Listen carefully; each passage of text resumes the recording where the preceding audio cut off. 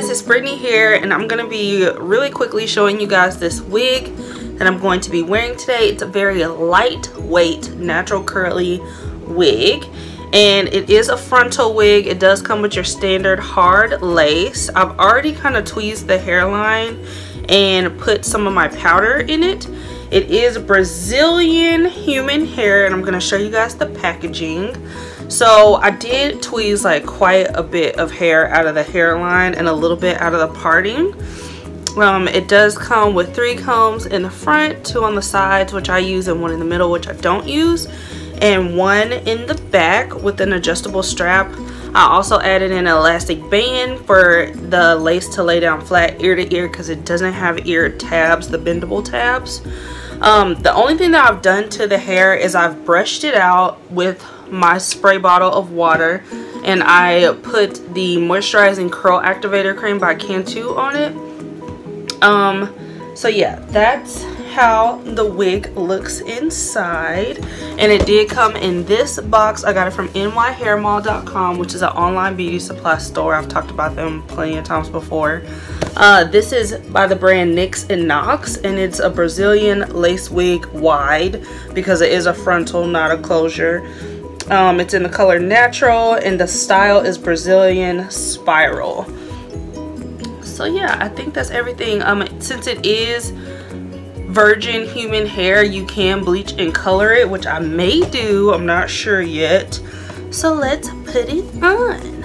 I already laid my baby hairs down and let them dry. I used Gorilla Snot today, which with this wig you don't even have to do that. You can just leave your hair like natural and it'll still look good with this wig. So let's put it on.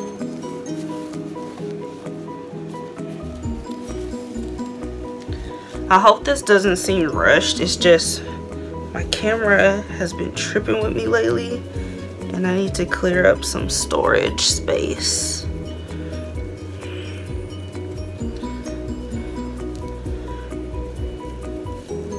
This wig does not come with the middle part. I added in the middle part because I wanted to wear it in the middle part, but it comes just like free part. So it doesn't come like pre-tweezed in the middle or anything like that. That's something you'll add in. Super cute. So yeah, I decided to go with the middle part. I just parted it down the middle with my comb, added some powder, and I only tweezed maybe like a tiny amount of hairs out of it. You could definitely tweeze more if you wanted to. But once it dried, like when I brushed it out with the water, I got it like pretty wet. I put this curl activating cream on it and brushed it out with my fake Denman brush that I got for like $4.99 at the beauty supply.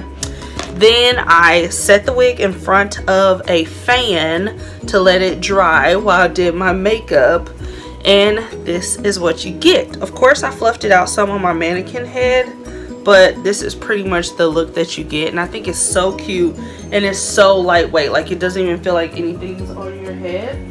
I did trim it a little bit, probably about this much off the bottom because it was just a little bit longer than what I wanted it to be, but you can do whatever you want. I think it's good that it comes that length so you can customize it yourself. So yeah, I'm gonna just show you guys the hairline. You can really go without tweezing it if you're gonna wear it in a middle part. If you're gonna wear it in like a different part, I mean, that's really personal preference. I'm just a little tweeze happy right now because I've been practicing. I'm gonna just spray this part a little bit. Yeah, I've been a little tweeze happy lately because I've been practicing like customizing hairlines. That's not really necessary if you're wearing it in the middle part because you can't see it. But this is how it looks from the side. And again, I did cut it just a little bit. And this is how it looks in the back.